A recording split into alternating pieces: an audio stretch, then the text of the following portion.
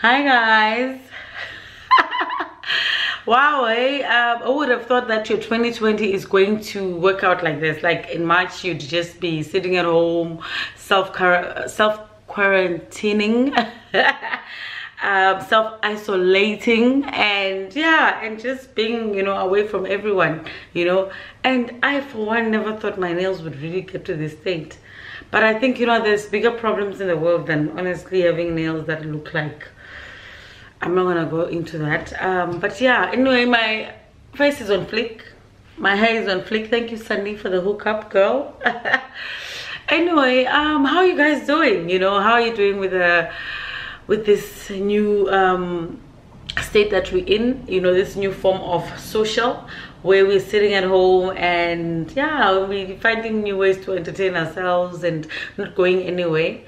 I, for one, really initially felt, oh my god, it was the worst thing ever, because I'm an extrovert. I love people. I get my energy off people, and it's been hard. It's been hard knowing that you can't just meet up with friends, you can't just go places, and that you need to just, I don't know, find yourself, some entertainment within your parameters, But anyway, I'm not really too worried about it, because yeah, there's always something to do and so forth. I know for a lot of people have come up with a lot of suggestions of what to do to pass time and so forth, but I feel that don't give yourself too much pressure. I know there's people going around saying, oh, you can learn a new technique, you can pick up a new hobby, you can do whatever that you've been trying to do for the longest time.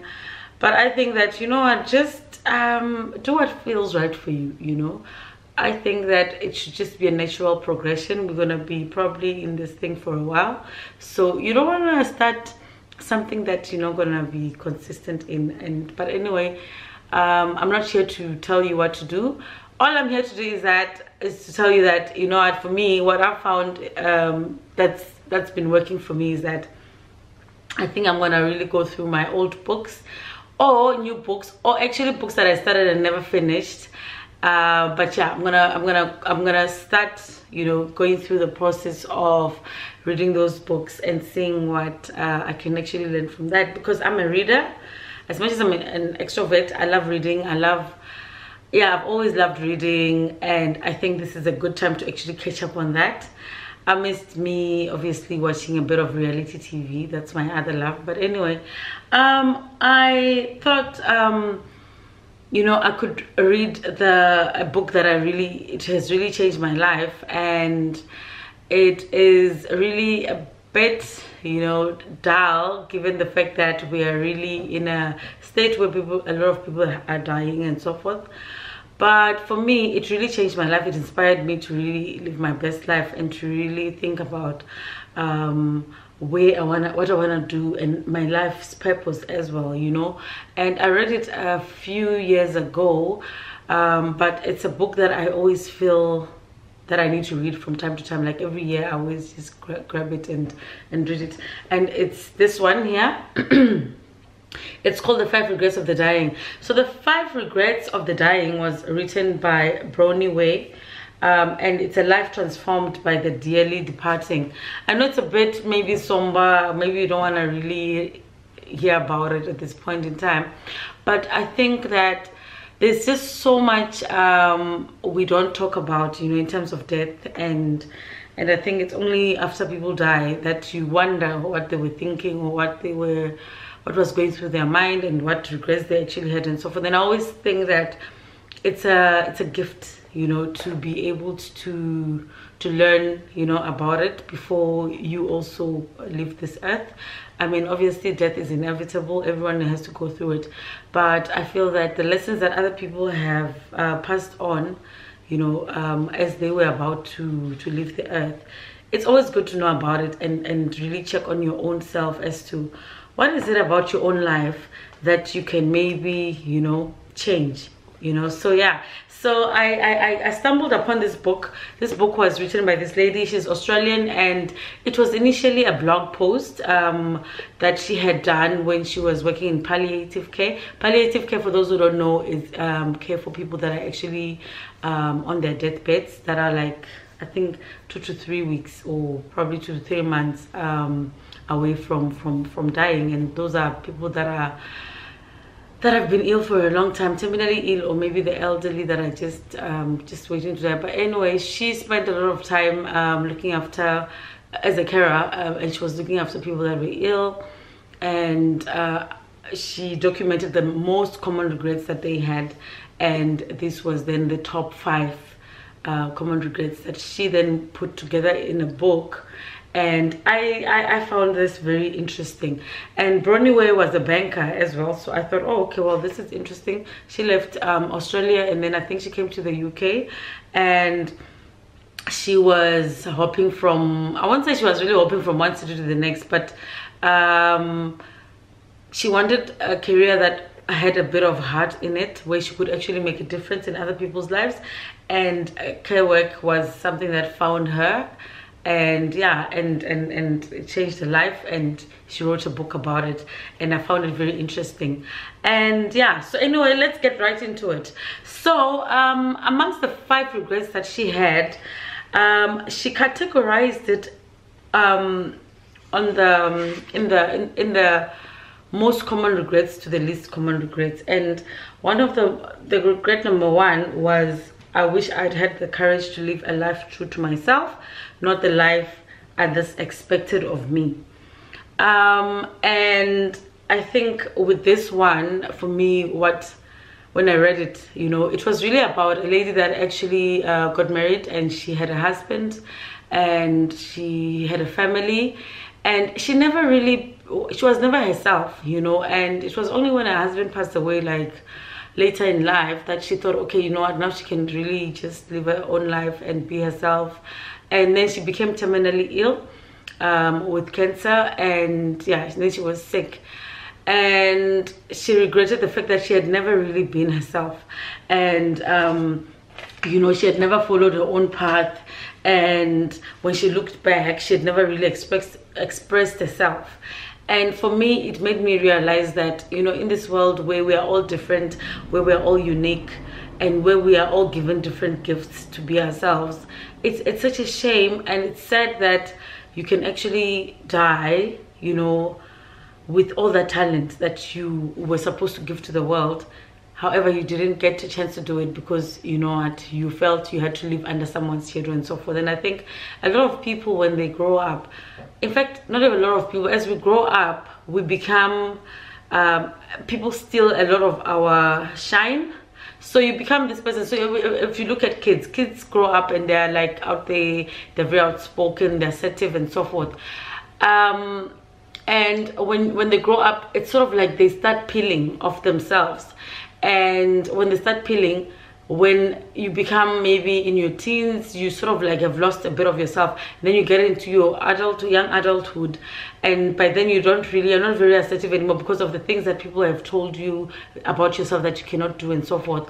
And for me, this book actually just reminded me that, you know what, Hulisani, be more of yourself. Really try to find out what you're about, you know, and be more of that. Cultivate, you know, your talents. Spend time alone trying to find out what really makes you happy in life. And when you do that, you sort of like find your path, you know. And I think reading this woman's story, it made me realize that, you know, you don't want to wait until very late in life to really uncover all those gifts that you have, but also you don't want to wait until later in life where you look back and you realize, you know what, you really wasted time really being somebody else. The second regret was that I wish I hadn't worked so hard. And this was the most common regret with males being men, and for them working very hard was like, I don't know, it came very natural, you know. Being part of the world of work, for them, it gave them a sense of purpose. So this man had worked all his life, and it had given him something to be proud of in society. You know, he felt that in society he was someone that was recognizable, and people gave him that respect because he had a title at work and so forth. But anyway, so this man, he worked, he supported his family, kids went off to college and so forth. And then when it was just him and his wife left in the house, the wife kept on saying, okay, when are you going to resign so that we can travel the world, we can enjoy ourselves and so forth. But he kept on postponing, he kept on putting it off. And he knew that with every year that came, he knew that he wasn't ready. So the wife would be like, okay, maybe, you know, at time we sail off into the sunset and so forth. They'd be like, okay, yes, start looking at holiday packages and tell me how much it is and blah blah, knowing fully well that he was not going to resign in that year. And yes, when the year ended, he'd be like, oh well, next year and so forth. But anyway, he eventually decided, okay, let me do this, let me stop working and resign and so forth. But unfortunately, it was a little too late. His wife found out that she had a lump and she was actually dying, and then she died. And this was his biggest regret, that he wished he hadn't worked so hard, because he'd actually missed out on a lot of things in his family life. He'd missed out on a lot of stuff in his kids' life, you know, and there was no way to make up for that, you know. Yes, work is very important, but there should always be a balance, you know. It should never really come to a point where now you have to really choose between family and work. And yes, it gives you a sense of purpose, a sense of belonging and so forth, but where you become a different person, or where you feel that, you know, you're giving too much and you're actually sacrificing your own personal happiness, then I think that's when you need to really ask yourself, is it really worth it, you know. The third regret was, I wish I'd had the courage, sorry, I wish I'd had the courage to express my feelings. And this was someone that felt that, you know, they always had to compromise themselves. Every time when they had to say how they felt okay, they had to consider other people's feelings.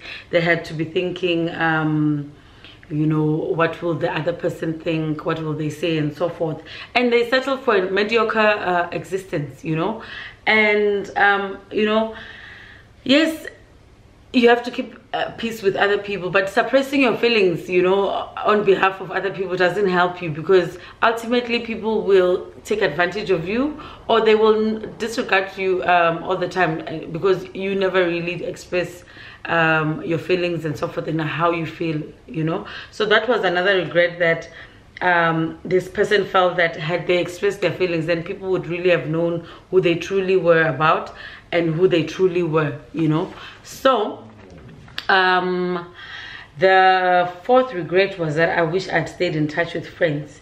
So in this particular regret, this person wished that, you know, they had enjoyed full benefits of friendship, you know, throughout their life.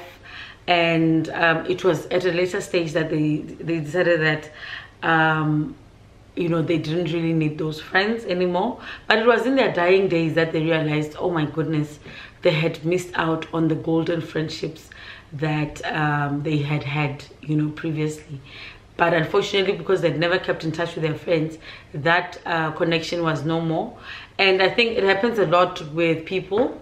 People drift away, we go our different paths, we meet different people and so forth, but there's always those friendships that really you formed in your life, that were important in your life.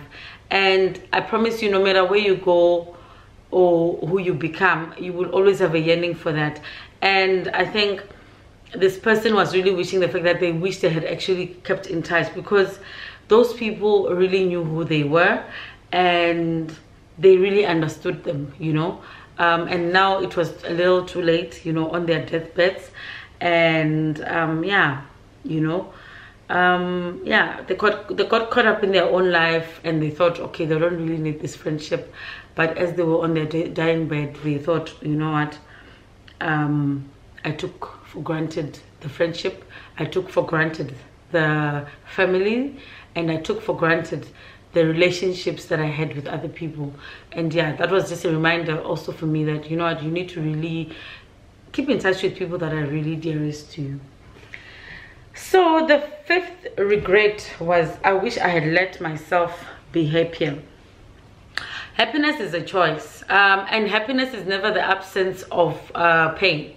Happiness is something that you need to constantly choose on a daily basis to be happy, and it doesn't depend on what other people have. It depends on you as an individual. And I think from this book I realized that it's not so much, in fact it's never material things that will actually bring you joy. Material things really make it easier, maybe in terms of living life, but they can never really compensate for happiness.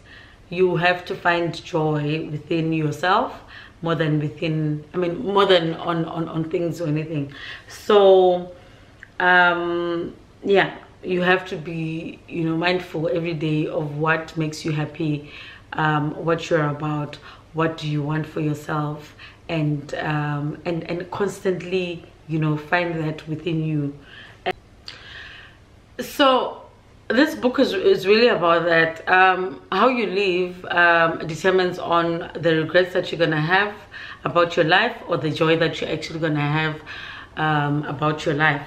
So it made me really think about a lot of things about myself, about my own life. And I think it was quite relatable, because these are real experiences. It was not fiction. It was real experiences of people that actually were dying, and they'd lived their lives, and they had they had similar regrets. And it made me think that, okay, surely they can't be wrong, and it made me also realize that time is of the essence. Sometimes you think you've got so much time and you can dilly-dally, or you can do your own thing and all of that, but actually you might not have that gift of time. So it made me really think about the fact that in life you need to really carve your own path. You need to be yourself.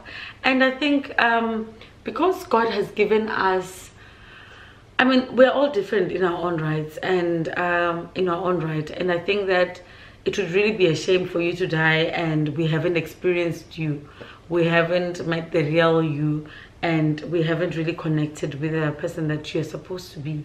And I think the onus is on you during this time when we're in isolation, where we are like in this moment where that's never happened. It's really up to you to really think, what do you really want for your life? Have you honored half of your dreams, or even a quarter of your dreams? Are you happy with the way things are in your life? Are you happy with the way you are living your life? And yeah, for me, I really recommend this book. I found it very life-changing, and it's a book that I think I bought it for a couple of people, because after I read it I was like, oh wow, this is very interesting. And sometimes you can't really explain it to someone in words, but when they read it themselves, they can always find the words that you were trying to actually express. But yeah, I can definitely recommend it. I think it's also on Amazon. It's available on Amazon. And yeah, as you quarantine and as you self-isolate, this could be a good book to read and to really just bring yourself unto yourself. But anyway, thank you for watching. Do share with me, what are you reading at the moment? If you're not reading, what are you drinking? And yeah, let's keep in touch. Bye.